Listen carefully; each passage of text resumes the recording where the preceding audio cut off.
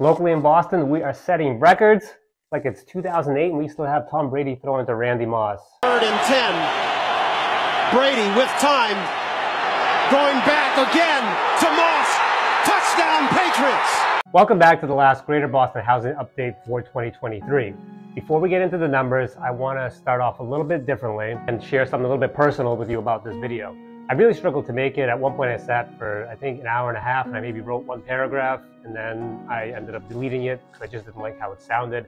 And the reason is I want to make these videos super valuable for you guys. I want to make them also kind of entertaining, but overall give you the best information. And my number one reason for that is because I see so much bullcrap on YouTube from people who aren't realtors, don't live here locally in Massachusetts, honestly don't know what they're talking about, cherry picking data, and then using it to strike fear in consumers' hearts.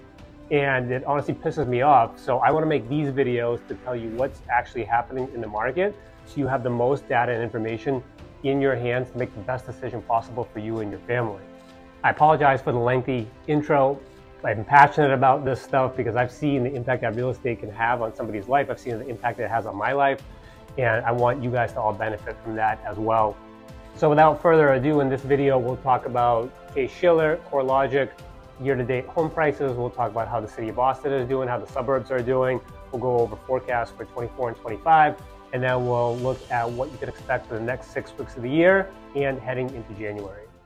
Case Shiller, which is considered the gold standard of real estate housing data and information, just came out with their August numbers. For the 7th straight month, home values increased. So from July till August, they rose 2.6% on a national average. A certain group of cities, including Boston, is actually at record highs, and we're going to touch on that later in the video.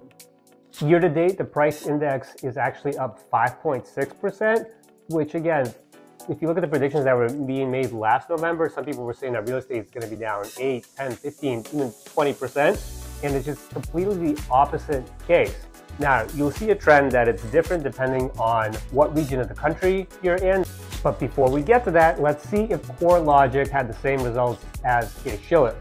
Now, CoreLogic has released their September numbers. They're a month ahead, and they're showing a modest gain. But to me, what's more important is year over year, September 22 to 23, nationally, we're up 4.4%. But they don't see the slowing down. They're predicting 2.6% gain from September of 2023 to September of 2024. But it's not all sunshine and rainbows in every part of the country. The Midwest and the East Coast are really rising, while the Mountain West area is kind of lagging behind a little bit. You have cities like Boston, Miami, New York, which are all at all-time highs, versus cities like Phoenix, Vegas, Austin, Boise, which are down year over year. And honestly, that makes sense. The demand spiked for those cities so much during 2020, 21, the first half of 2022, that it was unreasonable for them to maintain that pace of growth. Plus, you have the return of workers back to the office, and some of those people are being forced to move back to the cities that they originally moved from. And if that pendulum of demand versus supply starts to shift this way in some of those cities, you will see home values start to come down just slightly. So what about here in Boston? One of the best cities in the United States, at least in my opinion. But first, a quick reminder, I am a local realtor here with Caldwell Banker. If you want to talk about your housing goals in more detail or have a question, all my contact information is in the description below. Please don't hesitate to reach out. I'd love to chat with you. Locally in Boston, we are setting records like it's 2008 and we still have Tom Brady throwing to Randy Moss. 3rd and 10. Brady with time. Going back again to Moss. Touchdown Patriots. Oh, wouldn't that be nice? Right now, both average price per square foot in the city and median price per square foot are at all-time highs. If we take a look at Back Bay, one of the city's most expensive neighborhoods, it's also at record highs for average price per square foot and median price, and setting a new record for all-time year-to-date sales volume. So you see there's a lot of activity going on. But the suburbs are doing fantastic as well. You have towns like Brookline, Newton, Lexington, Manchester by the Sea. They're all currently at all-time highs. But how are prices continuing to rise despite the highest mortgage rates in over 23 years? Well, I think I have the answer. This article just came out showing the average age of both first-time homebuyers and repeat homebuyers. And both are on the rise. The average age for first-time homebuyer is 35, but the average age for a repeat homebuyer is 68 years old. And they are the ones that are winning and driving up these prices. And there's one reason: cash. Show me the money.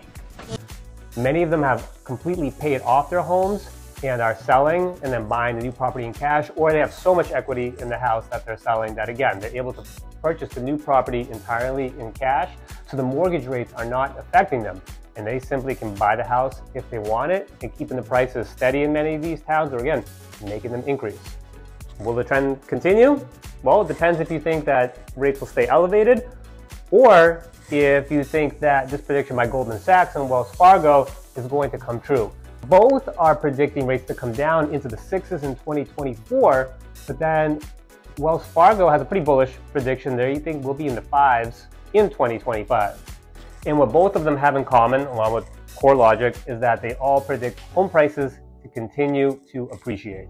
Here in the Northeast, specifically Massachusetts, I think the appreciation is going to be even higher than Wells Fargo and Goldman Sachs are predicting, just because it's supply versus demand. It's the same thing we always talk about, but it's very hard for us here in the greater Boston area to have a huge increase of supply. And the demand stays elevated. People still move here for jobs, for education, for the medical, for the culture, for the history, for the sports.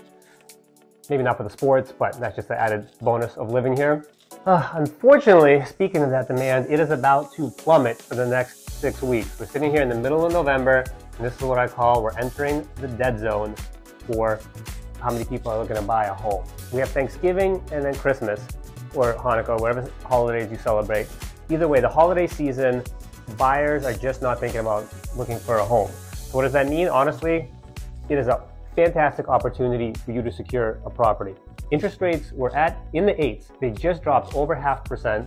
Last I checked, the average rate is 7.4%. I know some lenders who are doing jumbo loans or ARMs or a combination of both that are in the high 6s. The next 6 weeks is going to be the lowest competition as a home buyer for the entire year. And you have houses that have been sitting. Inventory has still been rising the last few weeks. If you've been looking for a while and haven't found anything, this is an awesome opportunity to look for homes, negotiate, get the price down, and keep all your contingencies. And then January 1st hits, and that's when, actually, if you're thinking of selling your home in 2024, you should really check out this video, because the best time to sell is not when you think it is.